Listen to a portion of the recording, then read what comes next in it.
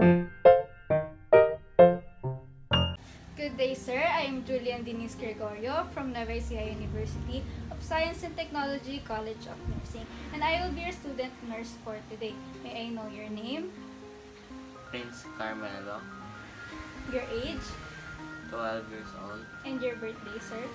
August 19, 2008. Okay, for today, Mr. Carmelo, I will be assessing your thorax and lungs. Okay, Mr. Carmelo, do you have a family history of illness including cancer, allergies, or tuberculosis?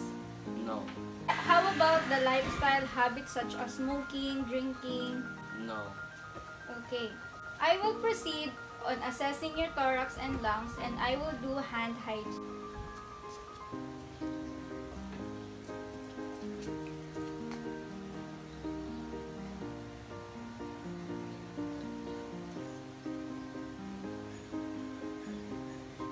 Straight body, sir.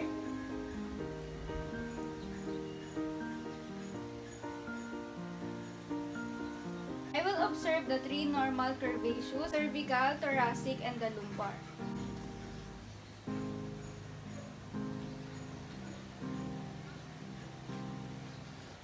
And now I will palpate your posterior thorax. Sir, inhale. Exhale. Again, inhale. Exhale. And I will palpate your respiratory. Inhale. Exhale. Inhale. Exhale. Inhale. Exhale. Inhale. Exhale.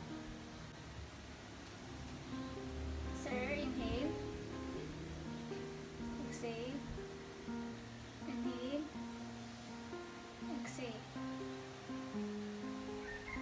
Okay, sir, I will palpate your thorax for vocal fermitus.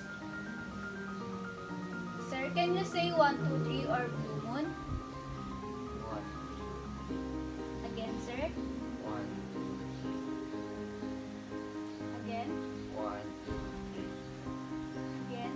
1, 2, 3. Okay, sir, I will now percuss your thorax. Straight your body and take a deep breath. Inhale. Exhale. Inhale. Exhale. Inhale. Exhale. Inhale. Exhale. Inhale. Exhale. Inhale. Exhale.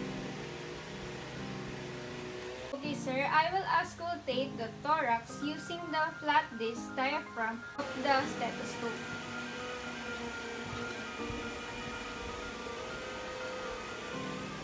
Okay, sir, straight your body. Inhale. Exhale. Inhale.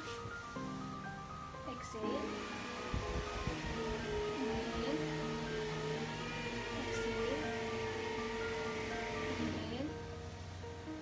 Exhale. Inhale. Exhale. Inhale. Exhale.